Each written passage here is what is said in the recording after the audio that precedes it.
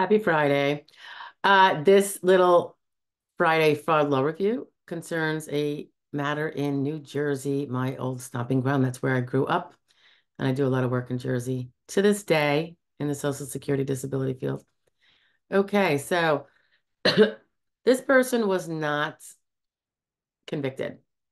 He was only indicted, so I'm not going to name his name because I strongly agree with the presumption of innocence until proven guilty. So let it play out accordingly. But here's the allegations. Um, it looks like this fellow was a banker in Essex County, and namely in a bank in Nutley, New Jersey. And a customer was receiving retirement benefits, Social Security retirement benefits via direct deposit, like most of us do when we receive any kind of benefit. The Social Security Administration was not notified of this customer's death, the passing of the customer. Now, normally that happens. A family often will be the one to advise the SSA. And if there's a death certificate they have their hands on, they can send that in as well. Other times I want to say it's the funeral home, but that's not necessarily, I mean, I don't know if there is an actual requirement of funeral homes to notify the SSA. There might be. There might be some statutory thing in various states, to notify. I don't know. I know that's often how it happens. So it's either the family or the funeral home, and it seems to cover a lot of people. In this case, apparently no such thing happened. And 4 years go by. And apparently, and this was back in like 2014, until I think, yeah, okay. So the customer died. The direct deposit retirement benefits continued to be deposited for more than 4 years until late 2018. Um, this particular bank employee decided to um, fraudulently, as they say, obtain the funds from the beneficiary's account by causing debit cards to be issued to himself in the beneficiary's name. And then he used them to drain the retirement benefits from the beneficiary's bank account. 4 years, that's quite a bit of money, right? Um, he also, it looks like, registered new accounts, or this is the allegation, with a money service provider in the name of the deceased beneficiary and withdrew money from the second bank account that was held in the beneficiary's name. It turns out he fraudulently obtained more than $105,000 that was intended for the deceased beneficiary. So they do go on to say that I guess this is a wire fraud for sure. And it's punishable by a maximum penalty of 30 years in prison and a maximum $1 million fine. I'm not seeing a minimum noted. I don't know why that is. Not my forte, this criminal stuff. So it'll be interesting to see if the person is convicted, and if so, what the penalty will be. Um, I think it should be really high. I know I sound like such a meanie, right? I say this often.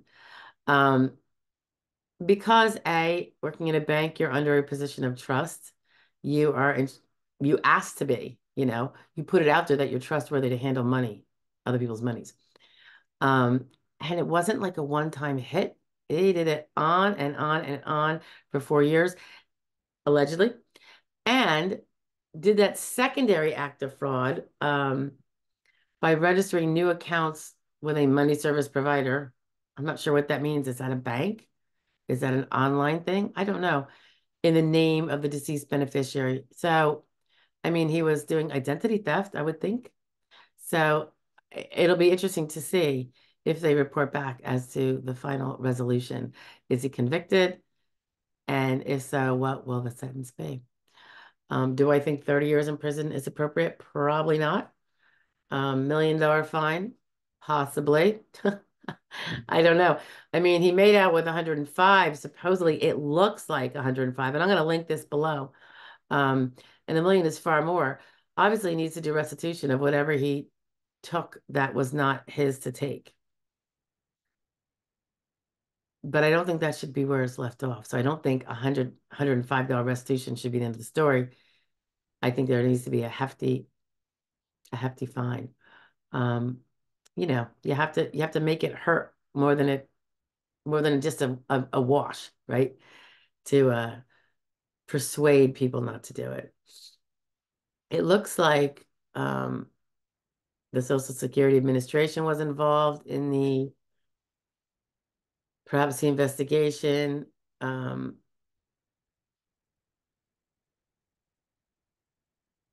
yeah, and also there's representation by Assistant U.S. Attorney um, who is part of the Organized Crimes and Gang Unit in Newark, New Jersey. My old stomping ground. That's where I went to law school, Newark, New Jersey. I also worked there at a large insurance or financial investments too. It was a big wig back in the day in Newark. Still probably is, but now there's so many competitors, right? Not that there weren't then, but yeah, generally we thought of them as an insurance company. Anyway, and that's where I worked before I went to law school. I did that a couple years right out of undergrad, did my little hour-long plus commute to Newark, um, and then resigned and went to school in Newark. So yeah, I used to hang there a lot. Okay, that's it. Stealing from a deceased customer. I guess he thought no harm, no foul. Well, not necessarily. Maybe he had family. Who knows? Although, of course, any monies, just to clarify, the month the beneficiary passes away, he is not due for that month of benefit, and of course, nothing thereafter. It works out pretty well in terms of timing if people report timely because we have to survive the month in order to be due the benefit for that. So let's say we're in December. We have to survive December to get paid for it, and it's not payable till January. You know how there's always that 1 month. You get paid after the month is complete to ensure that you actually survive the month and are due that check. So anyway, but 4 years of deceased, payments being sent to someone who is not entitled and is in fact deceased. So pretty bad. But look how long he got away with it for. Wow. All right, that's enough. I will talk to you guys later. Have a great weekend. Bye.